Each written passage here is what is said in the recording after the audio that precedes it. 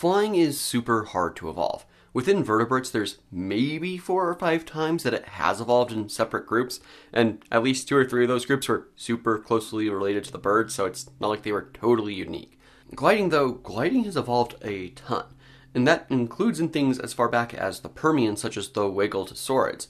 But there's also modern reptiles, such as some gliding snakes and gliding lizards, but also gliding frogs and gliding mammals, such as the flying squirrel, which all live around the world today in different forested environments. But there's one fossil that shows that the mammals actually took to the skies, not necessarily flying the way bats do, but at least gliding pretty early on in their evolution. Volaticotherium lived in the Middle Jurassic of northern China, and its fossil really helps to show that yes, it was gliding.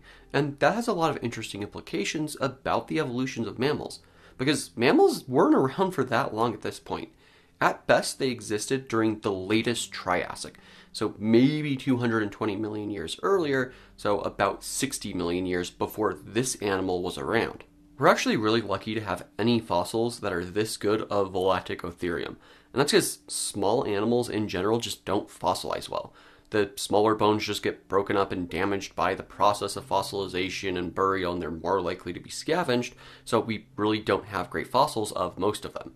This one, though, is pretty good. It actually is even somewhat articulated. Articulation just means that the bones are the way they would have been when it was a living animal. So, for example, you can look at some of the limb bones and see the radius and ulna right next to one another. But some of the vertebrae are starting to fall out of place.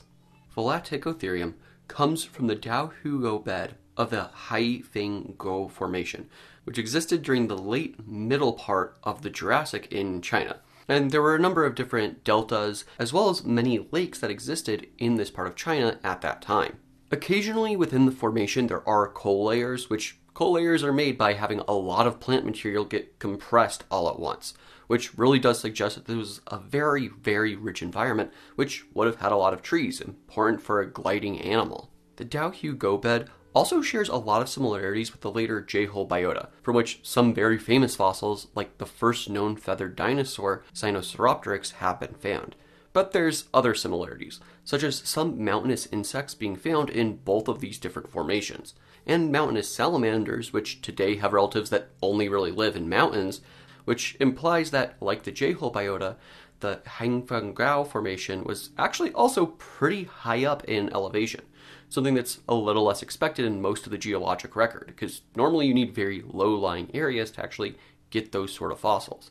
If this was at high elevation, that's really good though, because it helps to show us a very unique part of China's ecosystem in the distant past. There was also volcanism in the area, and pretty big and significant layers of that volcanism, by which I mean there were massive explosions that released a lot of ash, which then could have fallen from the sky and settled into layers called tuff, Tuff, a type of rock made by compressed volcanic ash. This would have had pretty significant environmental implications, because it also means that some of that volcanism may have influenced those high altitude lakes, especially by making the bottom layers of them very, very low in oxygen, meaning when something like Volaticotherium fell into the lake and sank to the bottom, it wasn't going to be eaten by anything because there wasn't enough oxygen for anything to eat it. It's part of what let the fossil become so well preserved. In fact, it was so well preserved, you can see the patagium, which is the gliding membrane similar to those you see in flying squirrels today. Except it actually not be that similar to a flying squirrel, simply because it would have been even more expansive. This would mainly be by stretching over the fingers and also to at least the base part of the tail, something we see in modern-day colugos, which are very strange primate relatives that are gliding in forests in Southeast Asia today. It's a really strange animal, and it seems like Volaticotherium used a similar strategy to get between the trees. Being from the late part of the Middle Jurassic, this was pretty quickly after the first mammals had evolved, and we know Volaticotherium was a mammal based on the single large jawbone, as well as the fur that was found on the patagium, so really good evidence that it was a mammal. But the first mammals, at best, evolved during the late Triassic, so maybe around 200 million years ago, making this probably only about 40 million years after that first evolution of the mammals. More realistically, it may have only been 10 million years after the first mammals actually evolved. There is still a lot of debate about this, for when the first thing that's related to mammals actually became and evolved into a mammal with mammalian traits, the single jawbone, fur, the complex inner ear. that debate's going to be going on for a while. But the fact that we don't see other mammals really taking to the sky until almost 110 million years later, with the bats 55 million years ago, really helps to highlight how strange it is that Volaticotherium got to the air so quickly. It's pretty strange to see. As for more specifically what kind of mammal it was, early on there wasn't a lot of consensus. It's just it's some sort of early mammal. But future research, particularly on the related animal Argenconodon coming from Argentina, researchers were able to really place it as a group of these early mammals. Specifically the group Eutriconodonta, which would have included some badger-sized animals like Raptor, which one fossil suggests may have fed on dinosaurs larger than itself, but there is still some question about the legitimacy of that fossil. Argentoconodon and Volaticotherium, though, would have been smaller than a badger size, and also more adapted for living in the trees rather than underneath them, so it was still a different group. However, Argentoconodon also had 3 very sharp cusps on its teeth, as well as some features of the femur that do suggest it may have also had a similar membrane for gliding. And more importantly, though, those teeth helped to place both of these animals into the group Triconodontidae, which is a group of now extinct mammals that seem to have done pretty well, at least early on in their evolution.